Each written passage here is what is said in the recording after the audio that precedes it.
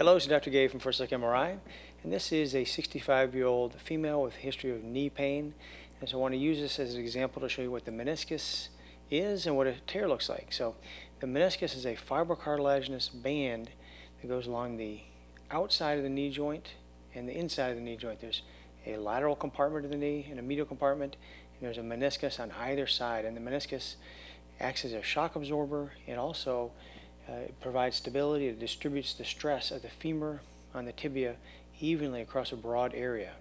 So on this view we can see the femur up top. This is the lateral condyle rounded. This is the lateral tibial plateau, which is flat. The tibia is below, femur is above. We're going to look on this sagittal view, a side view here at the same thing. We're going to the lateral side of the joint to see what this looks like. And the femur again is really rounded appearing on this one. Looks like a ball. And the tibia is flat, like a flat shelf. And that meniscus, again, is this black wedge. It's fibrocartilaginous. It's going to act as a shock absorber. And again, you can see how it distributes that weight along the whole area, or the whole area that it touches here on the femoral and tibial sides. If there were no meniscus here, then the bone would come to a little point right here, and there'd be lots of stress right at that single point. But again, the weight is distributed, or stress, all along where the meniscus is. So this is a beautiful lateral meniscus. We have three components. We call it the anterior horn, we call the front part, and the middle part here in between, we call this the meniscus body, and the back part, the posterior third of it, we call the posterior horn. So we have posterior horn, meniscus body, anterior horn.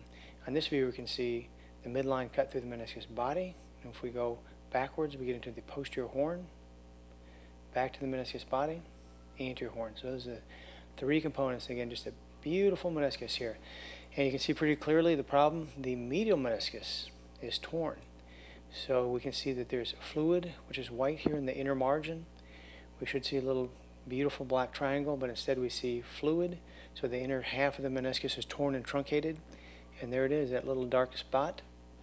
That is the meniscus fragment that's torn and displaced outwards, and it goes down into this meniscotibial recess, we call that. The medial collateral ligament is here, and the meniscus goes out and down deep to the MCL. There's a complex meniscus tear, and it also goes into the back, the posterior horn. So if we look on the lateral side, a nice dark meniscus here in the back posterior horn. On the medial side is small and abnormal signal, so a complex tear involving the body and posterior horn. Sometimes with more simple tears, if they're in the right spot, they can suture them back together and they can heal.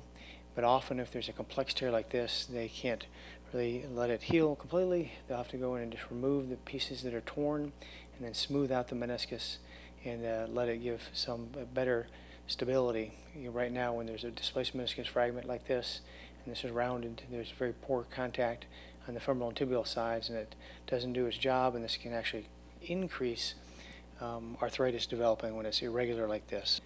When they take it off and smooth it, then it can provide some function, and so that's typically the recommendation. And that's it. So meniscus tear on the medial side with displaced meniscus fragment, beautiful lateral meniscus. And this patient also had a couple other things just quickly. They had bone erosion in the front, the kneecap. They also had some edema here. We call this fat pad impingement. So they had pain from the front of the knee here, and also pain here on the medial side of the knee from this complex meniscus tear. Thank you very much.